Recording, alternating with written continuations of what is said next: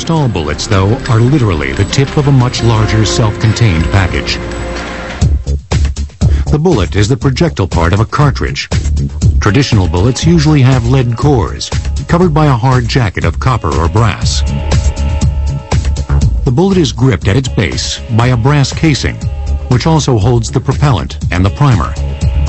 The propellant inside the casing is smokeless powder, finely granulated nitrocellulose. The copper or steel primer cup at the base of the casing holds an explosive, which is pressure sensitive. The fully assembled bullet and casing is a cartridge, or round. Whether used in a single-shot weapon or one fed by a magazine of ammunition, each cartridge must be cycled through the weapon and fed into the chamber.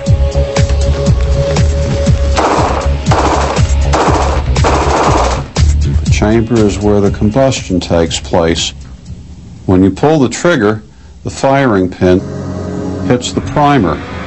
The primer contains a very small amount of explosive compound which produces a flame. Flame goes through a small hole in the base of a case and ignites the powder charge.